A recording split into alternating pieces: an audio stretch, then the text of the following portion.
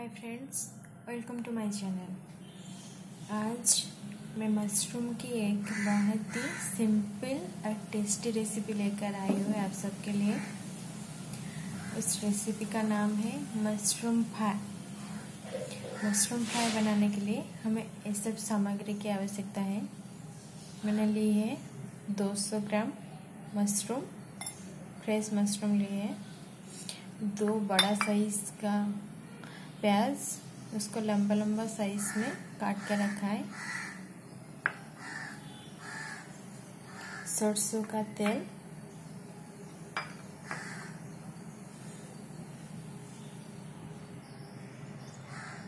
इसमें है 2 सूखी मिर्च, थोड़ा सा सरसों और थोड़ा सा जीरा। इसको हम तड़का लगाएंगे।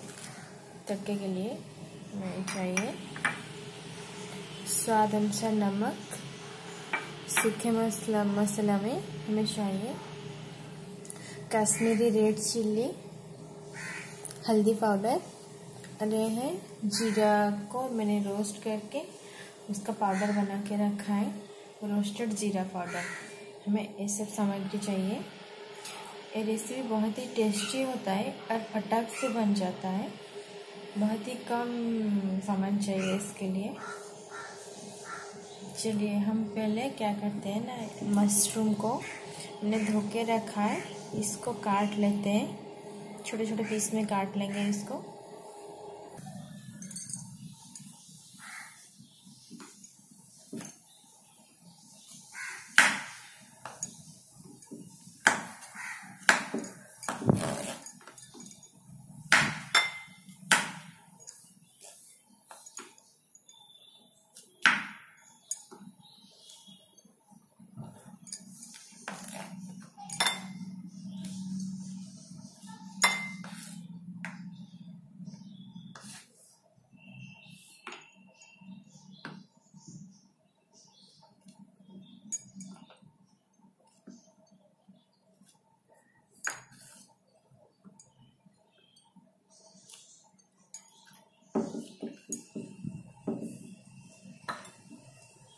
मशरूम का इसको नहीं तोड़ना है, इसको ऐसे लंबा लंबा करके काटना है।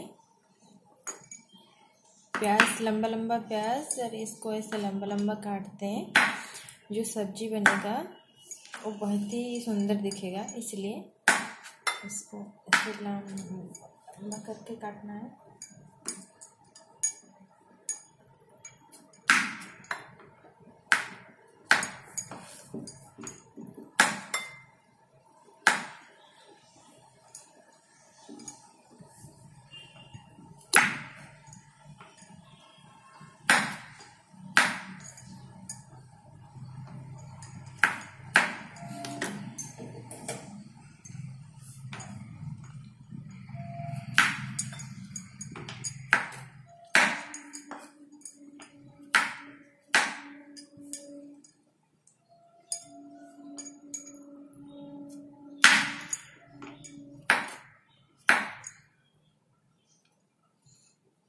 कभी कभी हमें कुछ ज़्यादा मसाला खाने का मन नहीं करता है। उस टाइम में इसको बना के खाएं, बहुत अच्छा लगा, क्योंकि कोई मसाला ही नहीं है।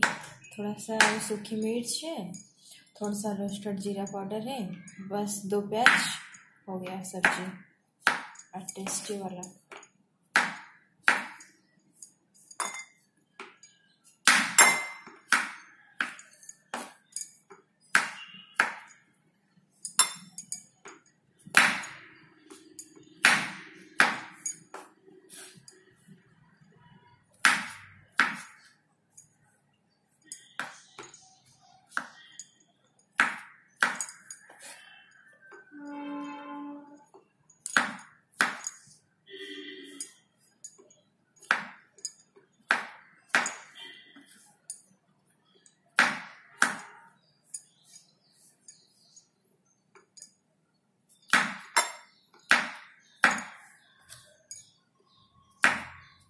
मशरूम को अच्छी तरह से धोना ज़रूरी है। मैंने पहले से मशरूम को धो के और इसका जो ऊपर का वो छिलका है उसको निकाल के रखा था, इसलिए डायरेक्टली कट कर रही हूँ। ज़्यादा छोटा नहीं करना है, ऐसे ही 3 पीसेस में काट रहा हूँ। वहाँ ऐसे 3 पीस बना लो। हो गया मेरा मशरूम कट हो गया।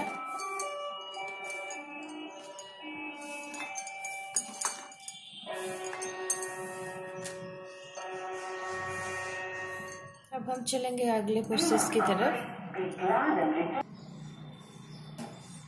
चलिए बनाते हैं। इसके लिए पहले गैस का फ्लेम ऑन करते हैं, हीट होने दे थोड़ा सा।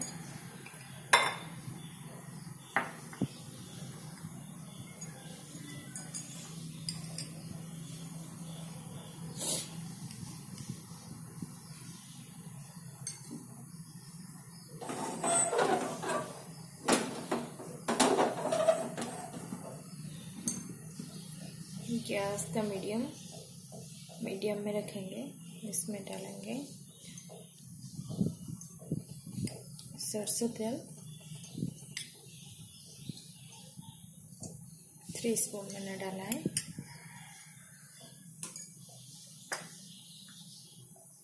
चलो थोड़ा सा और डाल देती हूँ, 4 टेबल स्पून। इसका हम तड़का लगाएंगे। इसके लिए हमें चाहिए सरसों, जीरा और सूखी मिर्च। तेल गरम हो गया है। पहले डालेंगे सरसों,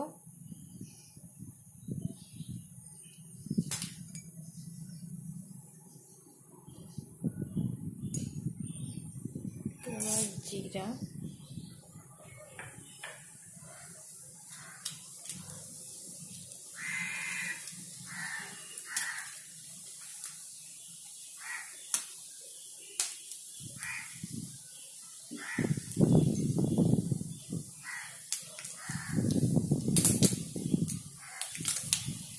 सूखी मिर्च को ऐसे तोड़ के डालेंगे।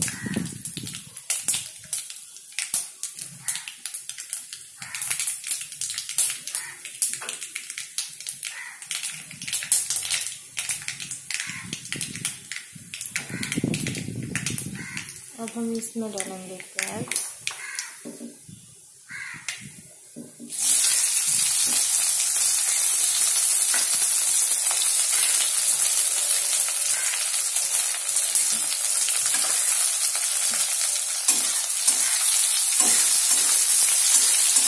इसको भूनना है इसे।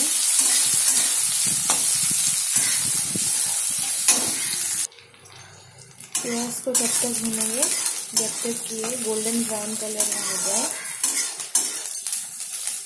थोड़ा सा गोल्डन ब्राउन कलर हो जाए, उसके बाद मशरूम डालेंगे। प्याज का कलर गोल्डन ब्राउन हो गया। अब हम इसमें डालेंगे मशरूम।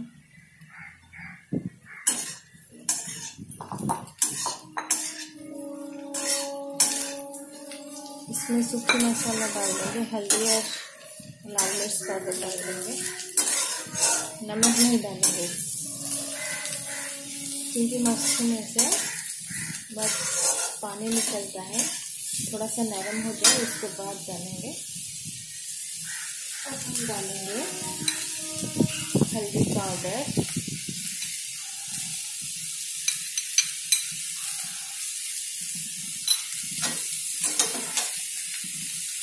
लाल मिर्च पाउडर। हो गया। लेकिन ये जो हमने लिया था रोस्टेड जीरा पाउडर, इसको नहीं डालेंगे, इसको लास्ट में डालेंगे। मैं बताती हूँ। मशरूम थोड़ा सा नरम हो गया है, देखिए इस पे से पानी निकलने लगा है। थोड़ा सा नरम हो गया। अब हम स्वाद अनुसार नमक डालेंगे।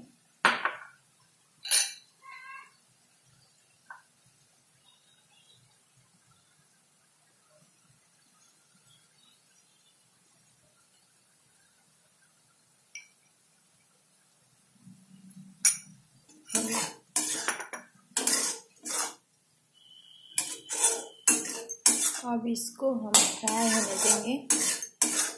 पकने देंगे।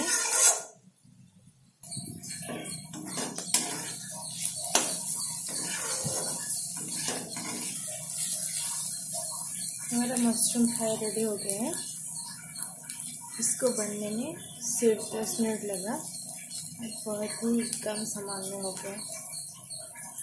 अब हम इसको प्लेटिंग करेंगे और सर्व करेंगे। इसको रोटी या चावल किसी के साथ भी आप खा सकते हैं, बहुत ही टेस्टी रहेगा।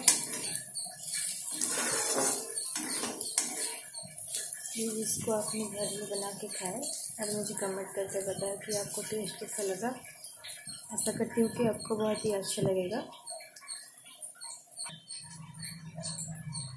जो भुना हुआ जीरा पाउडर था उसको थोड़ा सा इसके ऊपर डालेंगे, थोड़ा सा, इससे बहुत अच्छा टेस्ट आता है।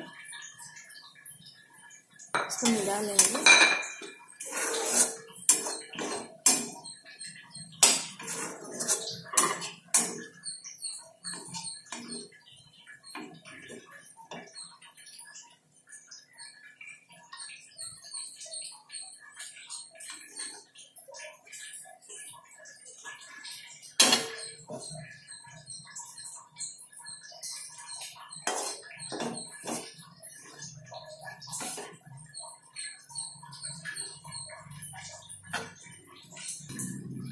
बन गया हमारा मशरूम फ्राई। इसको मशरूम भुजिया भी बोलते हैं।